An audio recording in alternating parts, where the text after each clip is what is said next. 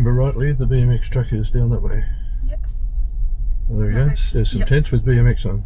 Thank you. So.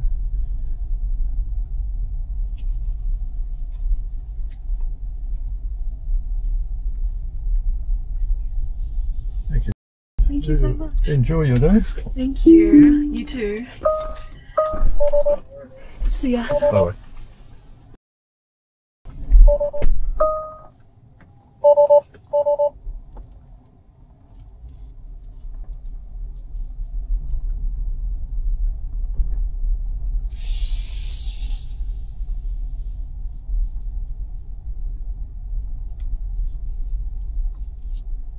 Now let's go back here somewhere. Castle Towers, I don't want to go that far. Let's go back to this little spot just here I was after before. That one.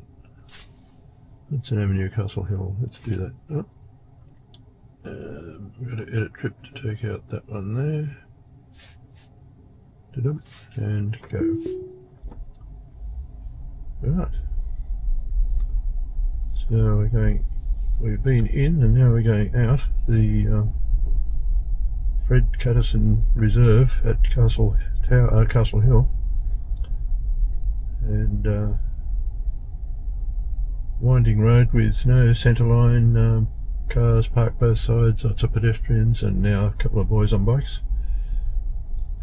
I just did have to give it one little nudge on the accelerator pedal when we were passing that pedestrian on the left and a truck approaching on the right back there. But otherwise he's doing really well. A little bit faster over some of these speed bumps. That one was alright.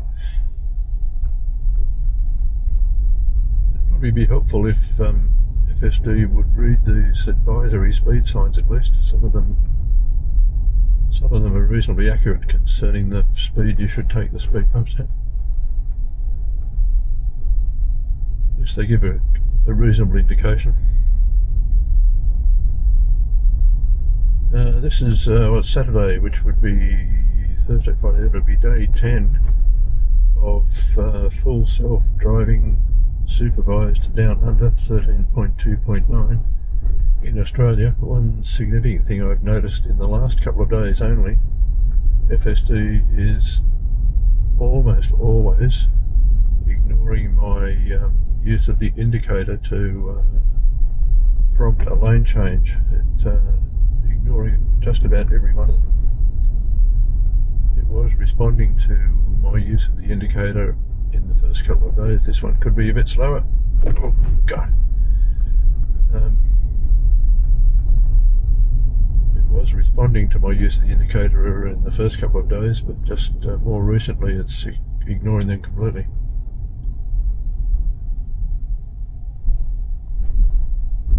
Maybe it didn't see that small, I mean, it was a very short but high speed bump. This one here is similar height but much longer, and it's down to 11 kilometres an hour to take that one. Varies quite a lot. I don't think these 5 megapixel cameras see as well as a human eye.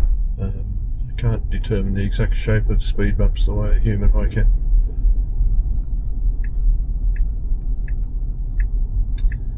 I'm hoping the next version will improve that. I've read some things about it and it seems to be a big improvement in a couple of ways in image processing, which all suggest together might allow the car to, or allow FSD to see things in more detail. Anyway, that was in and out of Fred Caterson Reserve in Castle Hill. Thank you for watching. As always, please like and subscribe, and catch you on the next video.